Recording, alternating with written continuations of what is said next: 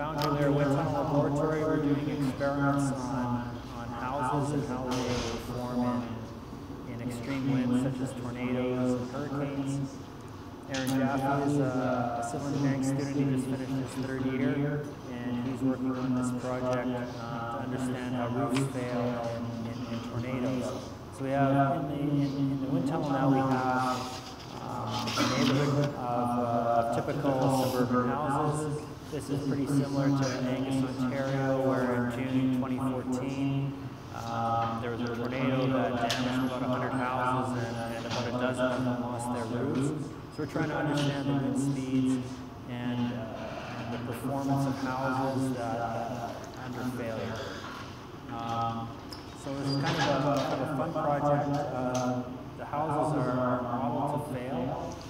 We use actual fridge magnets to hold the roofs down, and it's all properly and scientifically scaled so we can understand the actual forces that the wind causes to cause failure.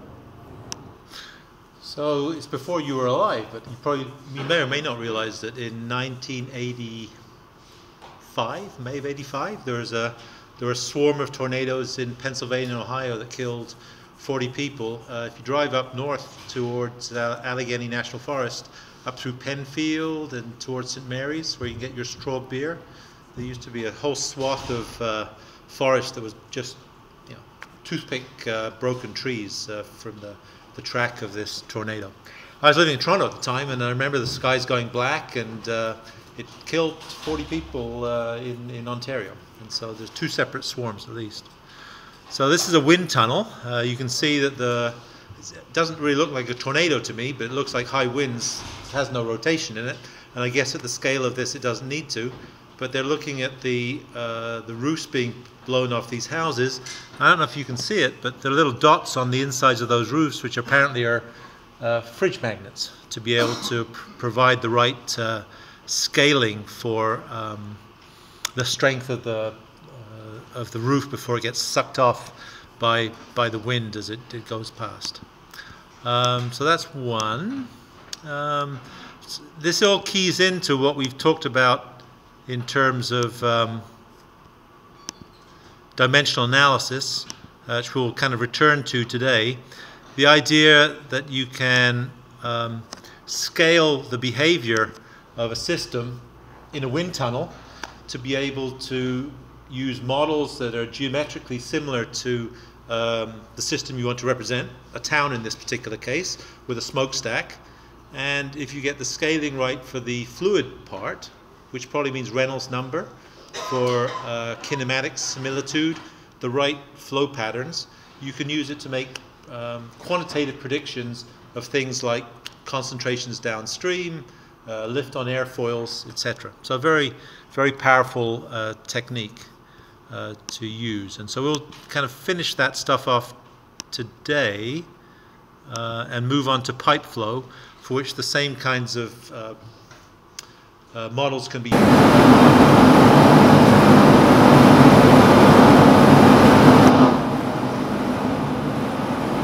Actually, I might as well mute it.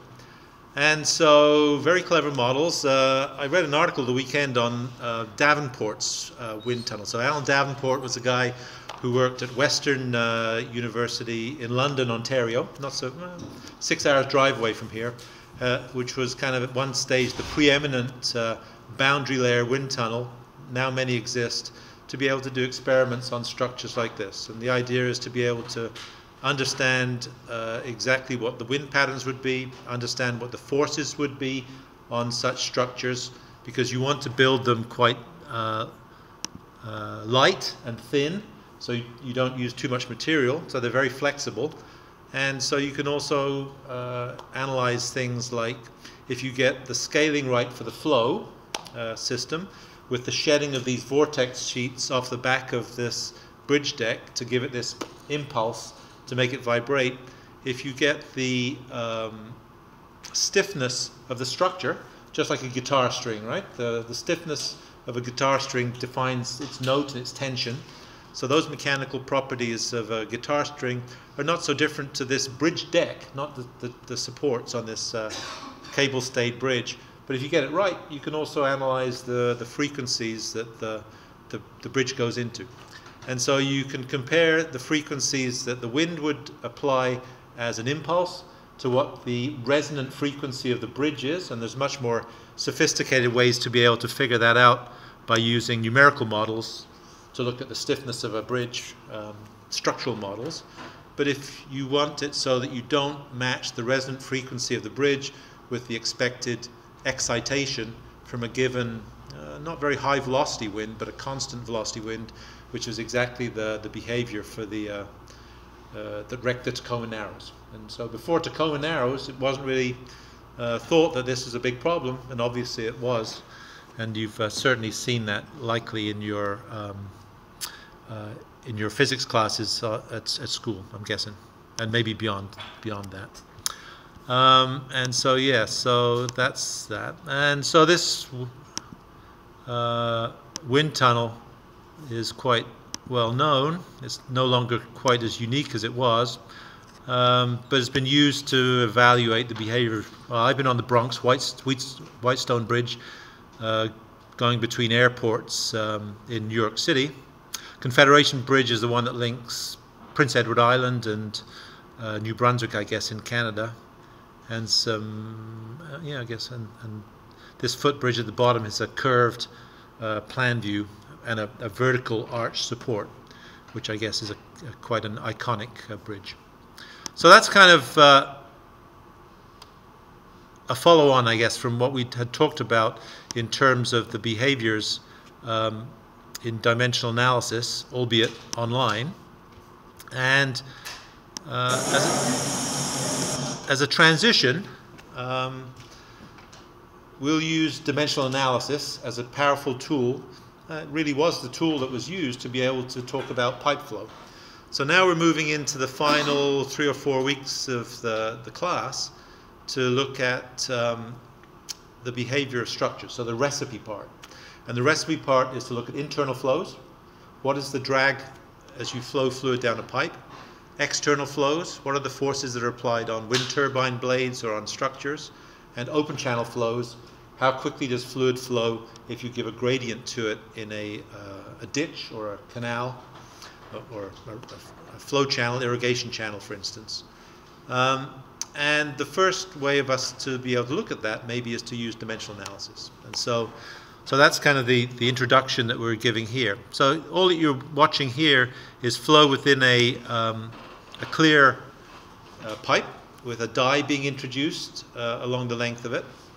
And what's happening is that the flow velocity is being increased from laminar flow, relatively low velocities, and as the flow velocity goes up, you start to see this ripple in the dye that's going down the length of the tube. And so in the same way that we talked in dimensional analysis, we have to satisfy these 3 conditions. Geometric similitude, the system has to be scaled in the right way. The plane has to look like a plane in the model and the prototype. Kinematic similitude is that the flow patterns have to be the same. So if it's in real life in the prototype, it's flowing as laminar flow with no ripples in this, or turbulent flow with ripples in it, then we have to represent that by doing the test at the right Reynolds number. And then we measure things in the structure. For instance, those things we could measure could be the moment that's put on the tower, on the bridge, just by measuring using strain gauges or stress gauges at the base of that, and getting that magnitude in the scaled model and scaling it through the Euler number to get the correct force that would be applied in the real structure. And so that is quite a sophisticated, actually it may sound kind of old school to you, but being able to represent the CN Tower, or actually in some of the documentation, the Twin Towers in New York, with all the buildings around it, to be able to understand what the effects of those subsidiary buildings are on the wind patterns that ultimately impact those new buildings that are going in, is not such an easy problem to solve numerically. You can do it with big models, but they end up being big models. The utility of using a wind tunnel is that it gives you the real behavior of the air, not your perceived model that you apply, which might not be adequate in picking up all the turbulence you have in the system. And so that's the interest in using that. And so that's the introduction to what we will do to today for the next 2 weeks. So the next 2 weeks is pipe flow. The week after that is external flows, and the week following that is open channel flows, which is after the Thanksgiving break.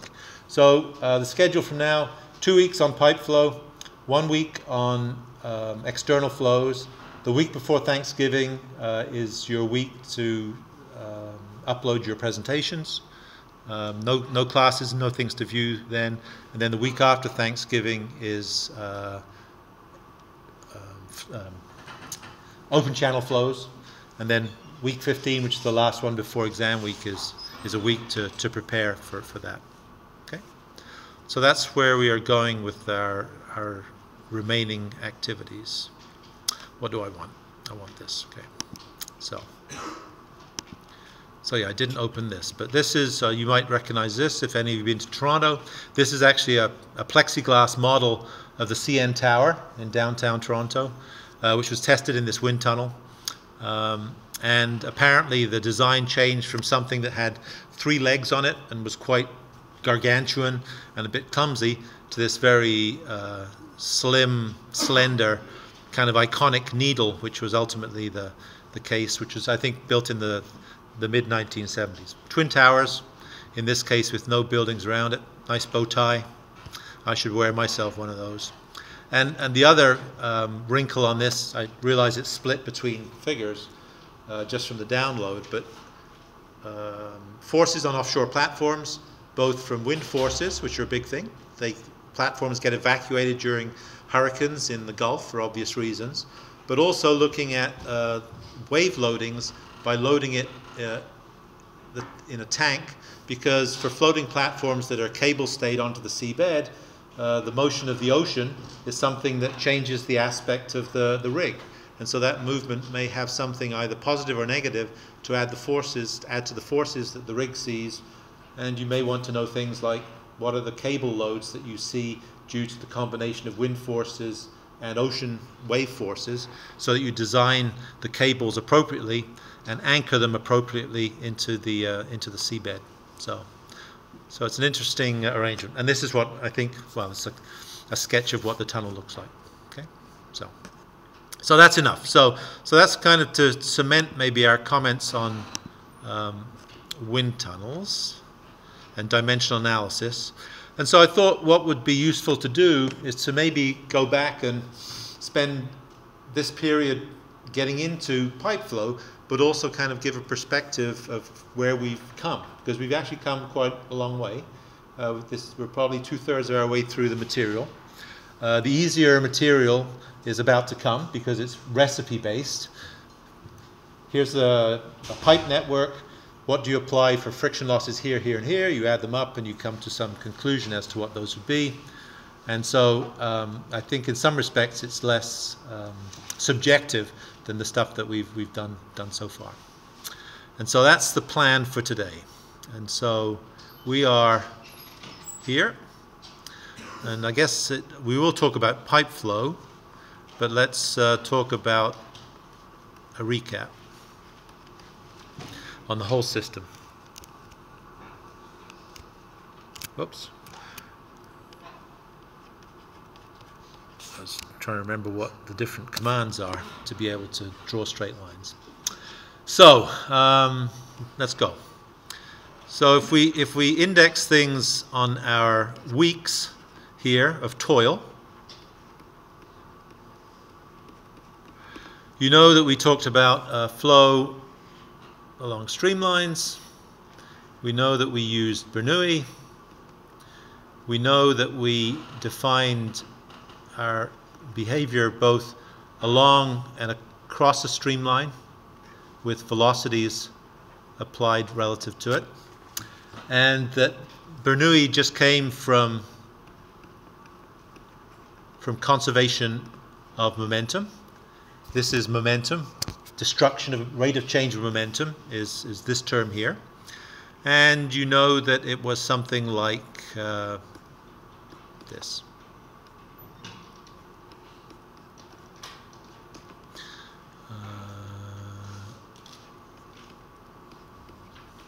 So elevation, pressure, and velocity heads. upstream and the same downstream. All written in terms of characteristic length, so not dimensionless, but in terms of each of the units of this are length.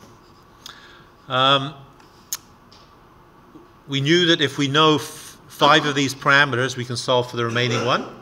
For instance, we did the calculation for the trucks being towed behind the 747 at San Francisco Airport.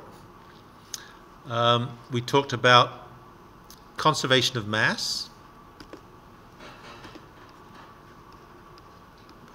which I guess in its broadest form was something like the sum of mass flow rates plus rates of change of density and volume equals 0. More often than not, we assumed that these were 0, but not always. And if that was the case, then we could use that in its simplest form to write that area times velocity times density, upstream and downstream. For unchanging densities, they had to be in our case, so those actually dropped out. We could write it in this form, and we could use that here for the cases where we only had 4 knowns and we had to constrain it in some other way to solve it. So conservation of mass you can use in a general form in this form, in different reference frames, and we talked about those reference frames, I think, ad nauseum. But in its simplest form, it was used to be able to constrain Bernoulli's equation for when you have 4 knowns and 2 unknowns. This gives you one of those extra knowns. We talked about, in week 7, conservation of momentum,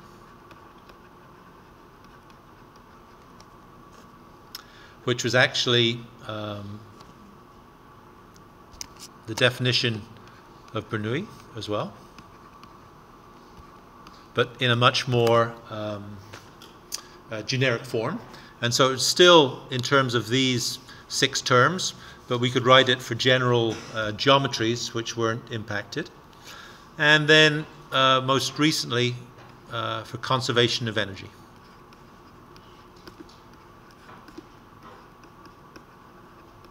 Again, to build on our repertoire, if you like. And so conservation of energy, all that gave us was these extra terms in this.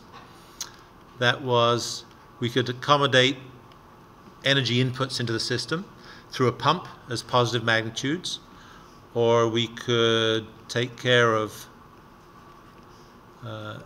energy losses in the system due to something, due to real behavior.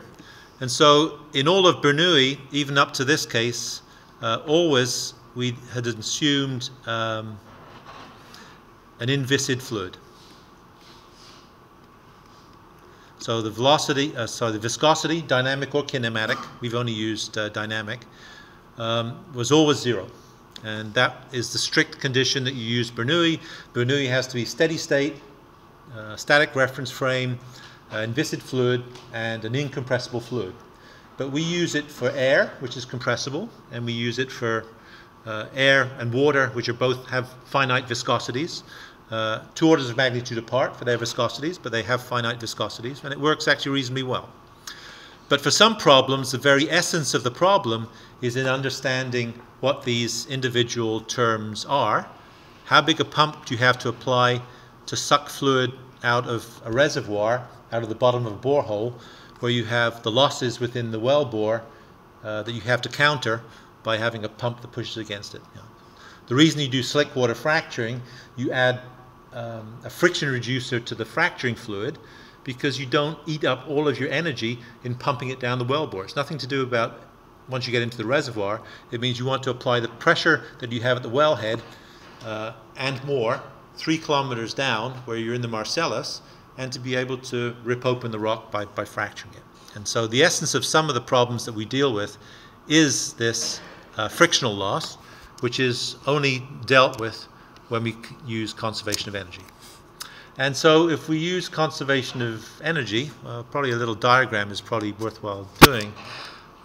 If we have this flow system going from upstream to downstream, just as before, if we have a pump in it, then I guess if I draw this as a diagram,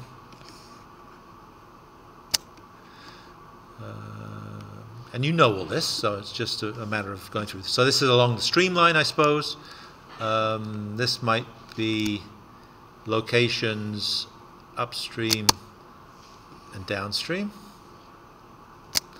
And we know that in all of these, if you choose a datum, then all of a sudden this becomes Z1, this becomes Z2,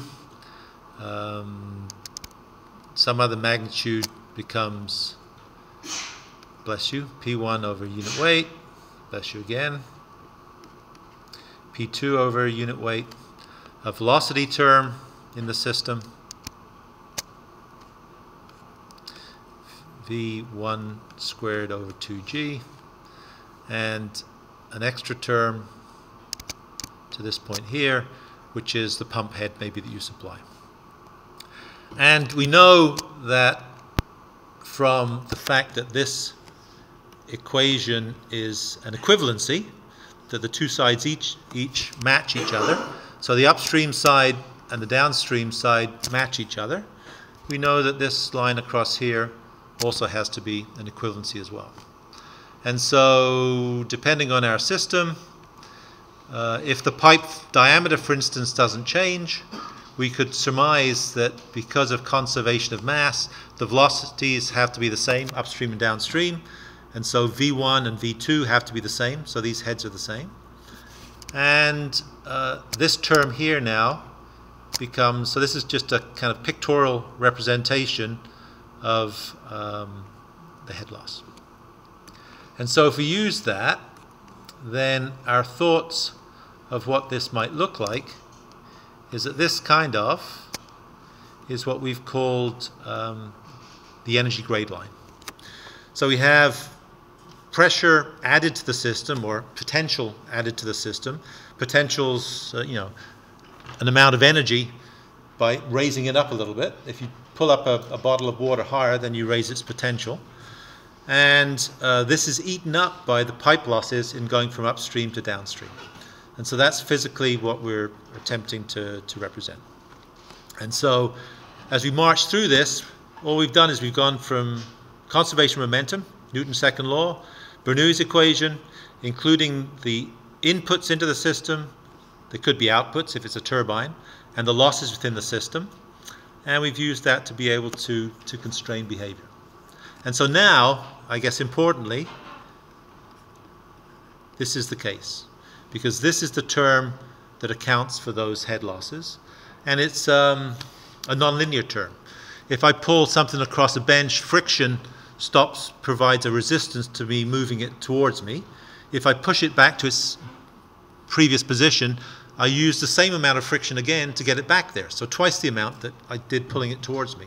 So it's irreversible in a thermodynamic sense. So these losses are always positive losses. You always lose it, you never gain it in this system.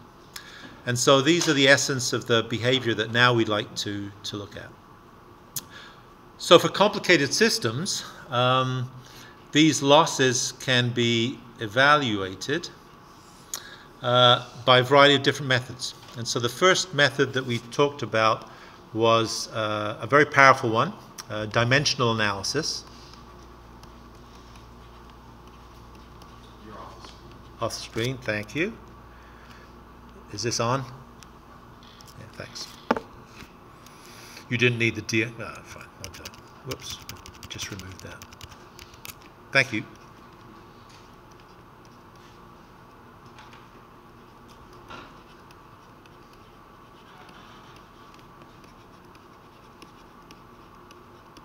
Seems like a strange term to me, considering it's all about non-dimensional variables, but nonetheless, that's the deal.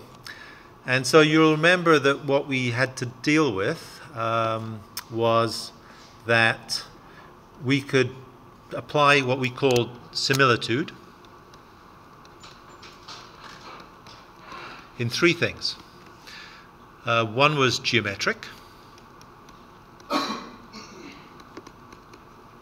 which just says that the length to diameter of the model has to equal the characteristic dimensions of the prototype. Fancy way of saying that the floating oil rig that we just saw is a scaled down version of the true system that we deal with. And so that's the first requirement, is that the model has to look like the prototype. Kinematic requirement.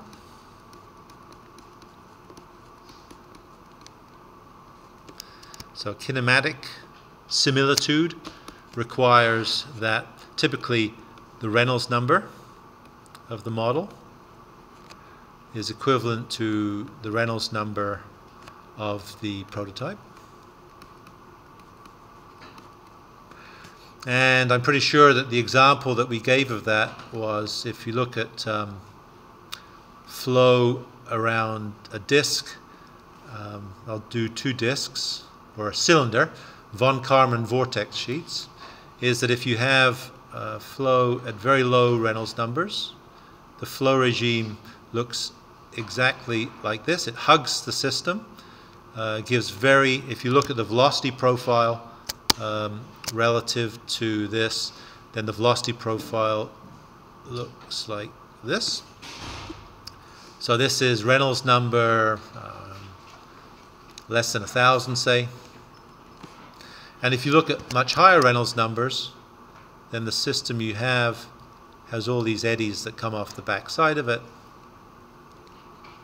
in terms of individual vortices that get shed.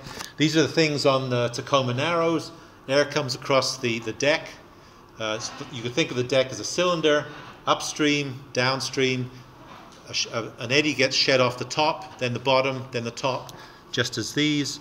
And in doing that, it gives this impetus that puts it in some kind of motion. And if that motion happens to be the same as the resonance of the structure, then it starts vibrating and pulls itself apart.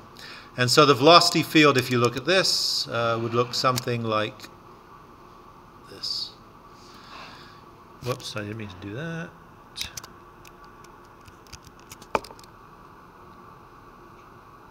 Yes. So instead of being, they might not look very different to you. Let me make it look very different. So in other words, it might look like this. So there's a boundary layer here, very thin. All the frictional losses occur on that, as opposed to a very wide boundary layer here. And so the analogy that's always given is the dimpling on a golf ball. Why is a golf ball dimpled? Because it makes it turbulent at at any given Reynolds number. It brings the onset of turbulence, say, greater than 3,000. It makes it turbulent, and the flow regime is like this, with a very thin boundary layer, which happens to be very effective at not dissipating too much energy in the system. And so that's the second requirement for this. Reynolds number, you'll remember, is just the ratio of inertial to viscous forces. Inertial is v squared over 2g, and viscous, well, we don't have an equivalent parameter for that, but it's just density, flow velocity, a characteristic dimension, which for pipe flow is usually the diameter of the pipe, and viscosity. And so we want to have similitude in geometrically and kinematically, and if we satisfy that, then we can use dynamic similitude to kind of close the circle. And dynamic similitude is that the Euler number of the model is equal to the Euler number of the prototype,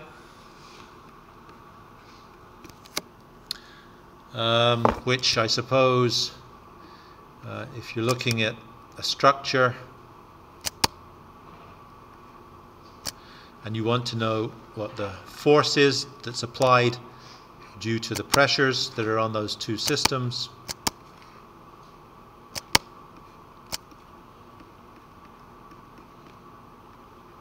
Then Euler number is just pressure divided by density and velocity squared. This is the ratio of the pressure term, if you like.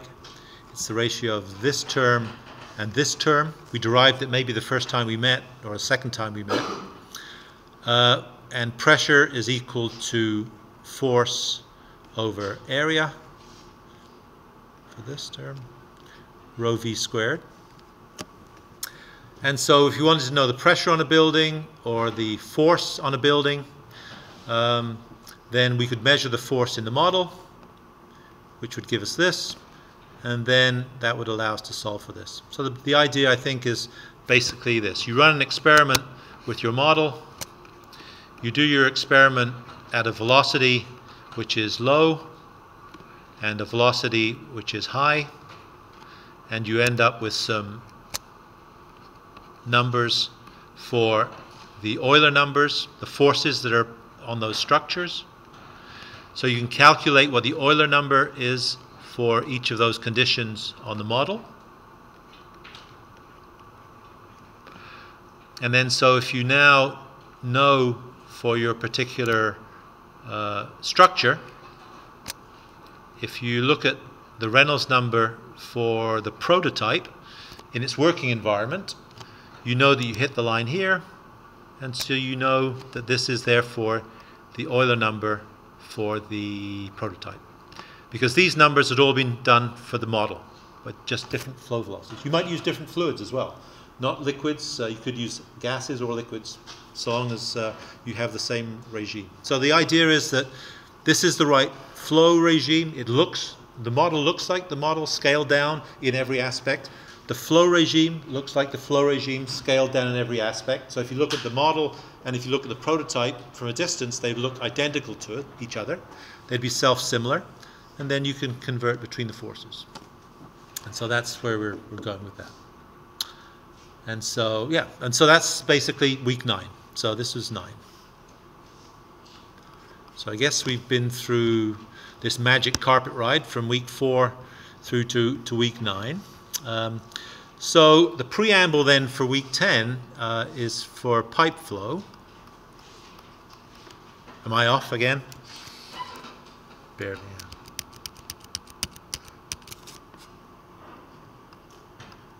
Is that on? Thanks. I guess if I was smart, I'd leave the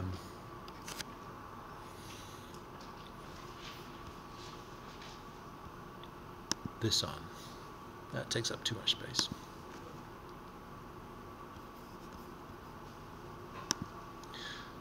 So, what did I do?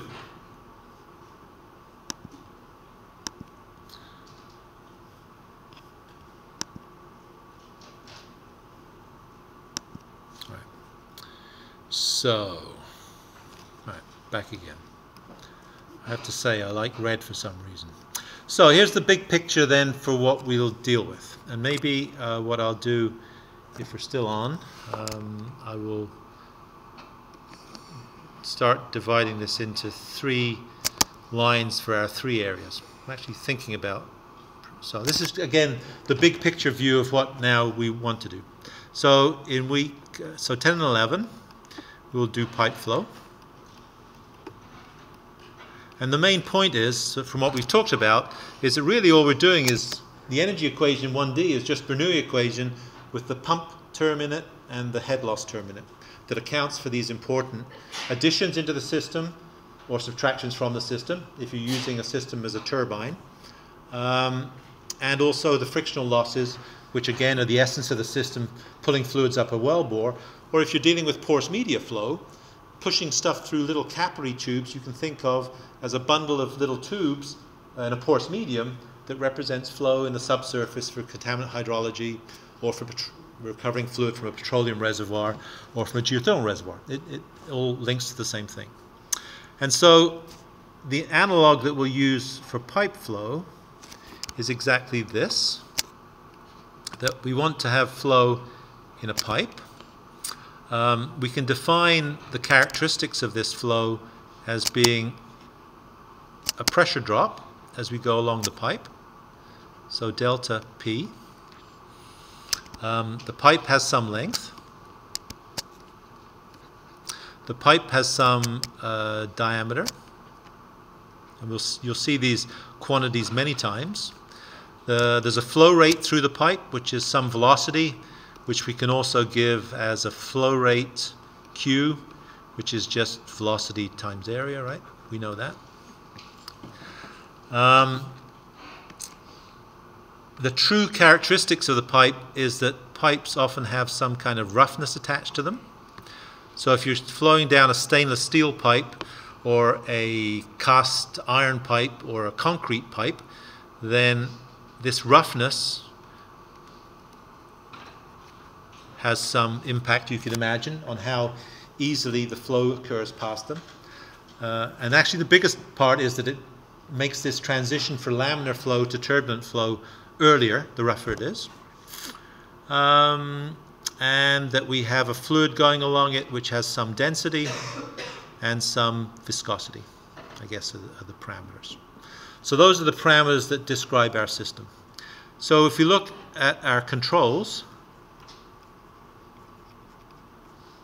in terms of similitude, this is actually a bit more of a blunt object than I want. So geometric similitude requires that the length to diameter ratio and, for instance, the roughness to diameter ratio are the same between model and prototype. I won't write this out for everyone, but this is the idea, is that if we do some analysis, we'd like that to be the case. I've probably gone off, but this says geometric on this side. I'll step in now. We talked about kinematic similitude.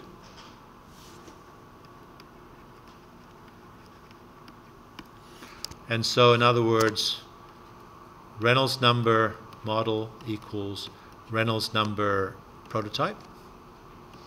And Reynolds number is density, a velocity, average velocity, and a length dimension relative to viscosity. And we'd want, if that's the case, then we get Euler number equivalency, which is EU model equals Euler number of the prototype, and those are defined as the pressure drop, in this case delta P, over rho V squared. And I guess I left one parameter out in this, and that is when we've been talking about conservation of momentum.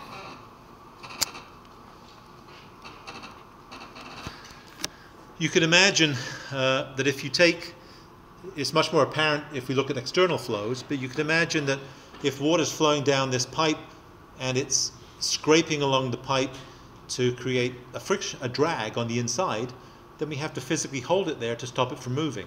If we don't stop it from moving, then the pipe on its own somehow would actually just move with the flow to try and make that friction magnitude zero. It would satisfy Newton's second law, and it would basically be going at the same velocity as the flow within the pipe. And so if the pipe is to be static, then there's going to be a force that's applied on the interior. And so this pressure drop, which is here, we could imagine as being, if we take the change in pressure and we multiply it by the cross-sectional area of the pipe, and if the pressure here is zero, so delta P represents that pressure change, then this will basically represent the force we have to apply to hold that pipe in place.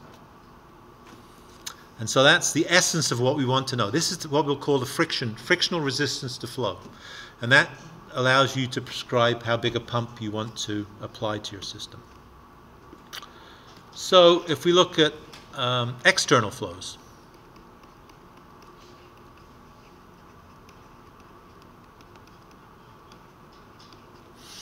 and we might want to look at a nice turbine blade or something, but let's not. Let's look at an obvious geometry now which is exactly the same as a pipe flow, except the difference is that this pipe is capped off, both ends. And so by definition, the flow that comes along here will do this. And again, you could imagine that to keep a bit more obvious, if you have something flowing against you, you have to push to be able to act against that. Then this is acting in two ways. It's acting because it's got this stagnation pressure on the upstream side, actually exactly the same as this, that's different from the downstream side, same as the truck being pulled behind the 747 at SFO. And also you can imagine that you might have viscous frictional losses on the edges. And so when we talk about external flows, again, we'll talk about the force you have to apply to keep something in place.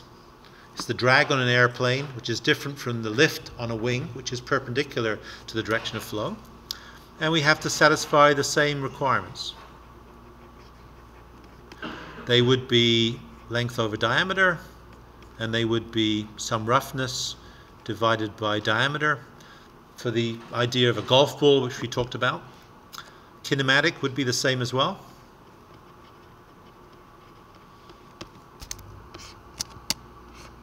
Which would be Reynolds numbers are equivalent. Same characteristic. Typically, it'd be this global characteristic dimension of diameter that we'd use as our appropriate characteristic dimension. Viscosities and densities of the fluids. The velocity of the fluid on the outside would be the other term that would go into this. So rho v d over mu. And if we do that, then we think that the Euler numbers should be equivalent as well. So, whoops, oh, I can do it there because it's not off screen. And this is just that delta p over rho v squared. Rho v squared is just half v squared over 2g, written in a different way, which we could also write as being a force over an area times rho v squared. And so if we measure in the model what the force is, you have to keep this thing in place, or the moment, then you can scale it up to represent the other case. So that's, again, a little bit similar. So there's absolute equivalency in these, and the equations we use will be identical. And so finally, in 13, I guess we're not actually going to get as far as we want, but I think this is useful to do this. We'll do open channel flows.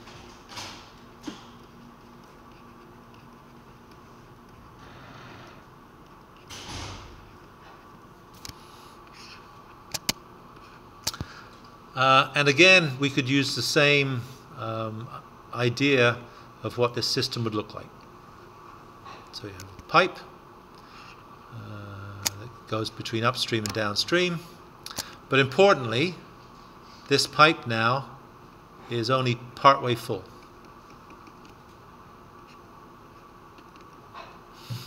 And also importantly is that if we look at the datum as we go along here, then, whoops, the essence of what we're talking about is that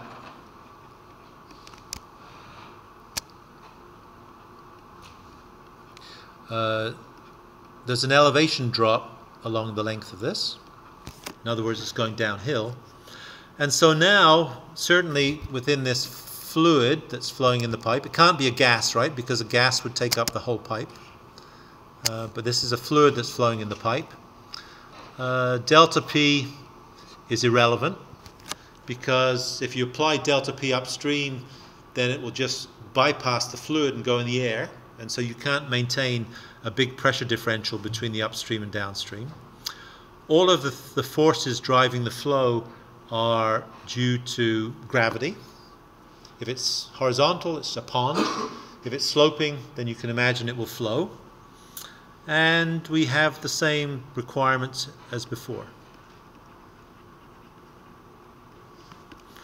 They're slightly different. Certainly will be length over diameter. Maybe roughness will be important. This can still be a diameter of the pipe, of course. It turns out that this is irrelevant because flow is always turbulent. And it's turbulent because this diameter constraint is always large. Big. It's not a pipe or a capillary, it's a river or a ditch that's meters wide. So in other words, Reynolds number is typically much greater than 2000, which we'll find out, and therefore it's almost always turbulent, and so this doesn't matter anymore, as we'll find out.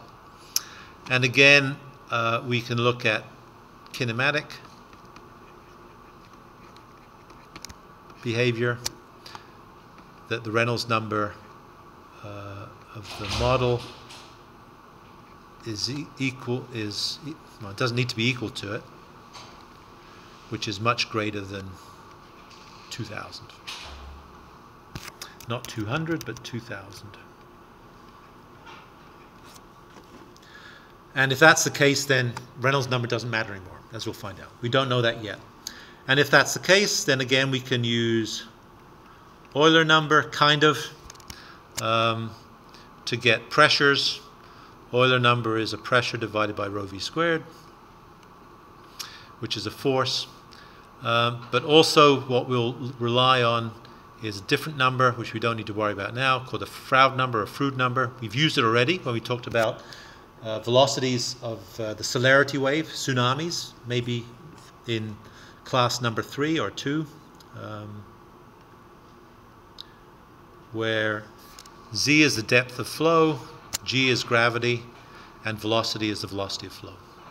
And so the Froude number actually in these cases defines the behavior of the system. And so if we go back, so we're really doing this. So all we're doing in pipe flow, all the equations that define pipe flow that came from the 1800s were done by running experiments, run on different pipes, different roughnesses, different flow velocities, different fluids, and being able to construct relationships between Reynolds numbers and Euler numbers, and by looking at the data, defining what the important controlling terms are, nothing more than that. And so that's where all the background from that has come. It basically uses the Bernoulli equation with the energy terms added into it in what we'll want to do. And so those additional terms are for putting pump heads into the system and for looking at friction losses that occur due to viscous drag on the surface of the pipes, and also pressure drag as well from the air hitting your chest or the vehicle being pulled behind the jet airplane. They're very similar. So there's similarities between all of these. And so what we'll find out is that the relationships that we develop will all use this one-dimensional energy equation, and all that will differ is in how we figure out exactly what these loss terms are. And that's what our effort is going to be. So that's kind of it. Well, actually, we have 5 minutes just to go to something else. So, yeah, okay. So we've done this. We've talked about internal and external flows. We've talked about how it links with the Bernoulli equation and the energy equation. They're equivalent just with the loss terms. And that the essence of these flows are the frictional losses. That's what we'd like to be able to figure out. And maybe it's worthwhile just summarizing these effects as you see them here. We've made the case not only that pipe flow and open channel flow are the same but different, but also the external flows are as well. The essence of the behavior is the viscous loss. Roughness affects the behavior, and it's this transition from laminar to turbulent that affects results. And so to be able to figure out exactly what these head losses are, what we'll find out is that for pipe flows, these head losses are equal to what we'll refer to as a friction factor, length over diameter, and the inertial term. And for flows around elbows, for instance, and fittings, can't do it.